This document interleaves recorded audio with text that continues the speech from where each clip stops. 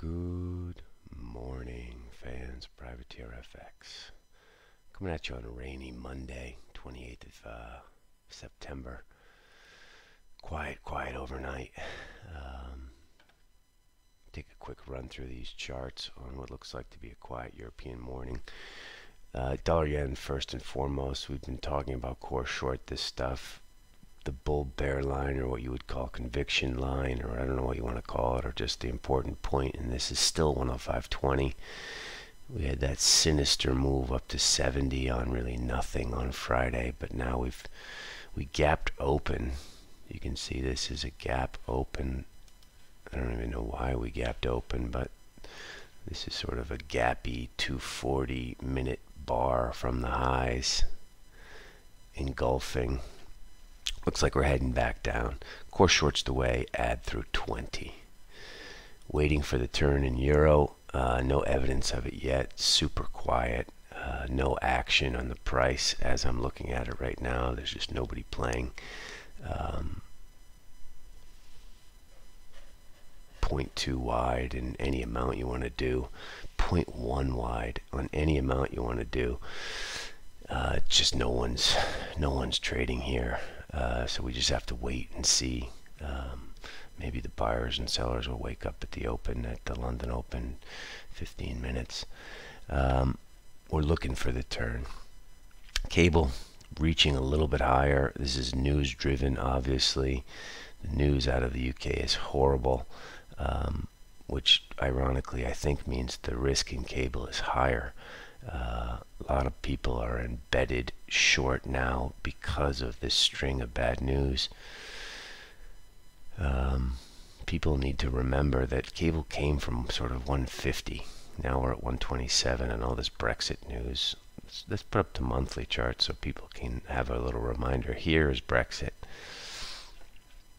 Bang. No, that's not Brexit. Sorry, here's Brexit. Bang. Down to 120. So we were at 145. We're 20 handles below Brexit. So Brexit is kind of priced in here. Come on. It's pretty much priced in at 127. So the risk now for me is always higher. Even though the news is terrible, the leadership looks pathetic. Careful on this higher. 3 dojis in a row on the dailies. What does a doji mean?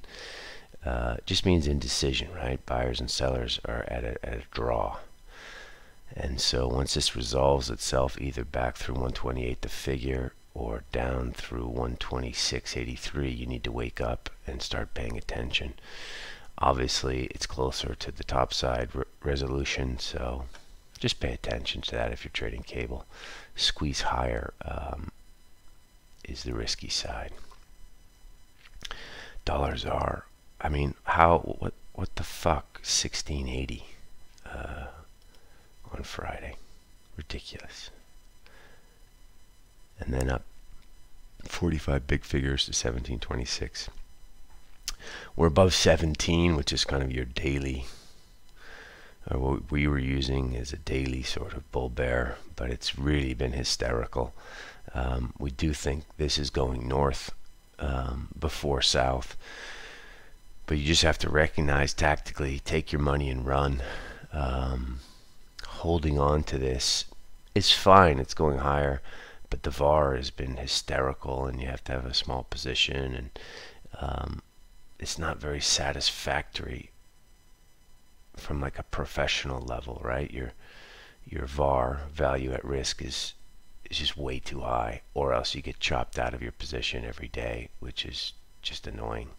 So be careful, $ZAR. You know where we stand on this. You know where we think it's going. 20. We think it's going to 20. Let's see. Let's see how the day shapes up. Surely you can probably pick some of that stuff up in the 90s today. Dollar Max, similar chart, similar vol. Not looking great for Dollar Max, but we feel less strongly about the peso than we do about the rand. Aussie dancing around down here near the lows. No real strong view here today.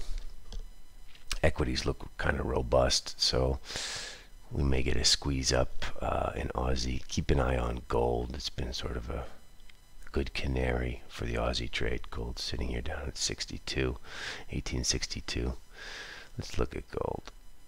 We talked about this last week. It still remains the same, 1879. We'll use some colorful language on Friday about 79 holding and people making tea. This is the number that you have to keep an eye on, 1879. Daily, hourly close above that, and daily close above that. We continue higher. Until then, the bears have control. Apple seems to be basing here a bit.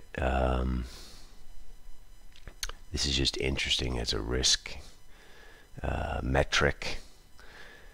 Apple seems to be basing. Tesla does not. Is less convincing as a base. I do believe Tesla probably has more downside to it. Although 2 green days in a row here, back at 407.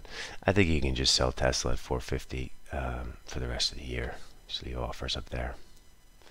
ES, you know, ringing bells up here, 3303. We got juked on Friday on that move down, on this move down to this move down to 3206. We had some longs in play around 25, and we actually stopped out right near the lows, which was so annoying, but it happens in this business. And then bang, like a really powerful up move, a little bit of vol here, late afternoon Friday, but now we just continue higher. The market's caught short. We got this Biden-Trump thing tomorrow. They're going to throw sticks and stones at each other. That should create some vol, and we might get a little short squeeze going into that, because the market is sort of structurally short right now, so be careful. This could continue higher. ZB not doing much. We're still core short, but it's just sitting here sort of the top of the recent range. Annoying. On Friday we sold 03s. It's been basically, you know, figure 6 for 20 hours now, so it's not really doing too much. Bitcoin also not doing much, following stocks. I have no idea why that would be the case, but it seems to have a pretty good correlation. I haven't actually run the correlations because they make no sense to me, those correlations. But you know, it's Monday morning. We're going to buy some Bitcoin, stick it in a basket in the bottom drawer, and but price wise, not doing anything. 10,875, middle of nowhere. So just chill out. Crude, no real view here, no position. Again, middle of nowhere, not much to say. What else is out there? Talking to a wise old Norwegian trader over the last week, and he was kind of expressing his feelings on how his home currency is screwed. Just taking a look at this now, well back above 11. Watch crude, but at the same token, watch what the central bank and the petroleum fund are doing. If they have to continue to liquidate and change what are basically dollar-based assets or foreign assets back into home currency, this could turn. No dog in the Norwegian fight right now. We played a lot of that earlier in the year, obviously with dollar Norway, but right now we're just watching. BTPs, finally a red day. What we consider like the most overvalued market there is out there. BTPs yielding 85 basis points is just dumb. Looks like we have a top up here.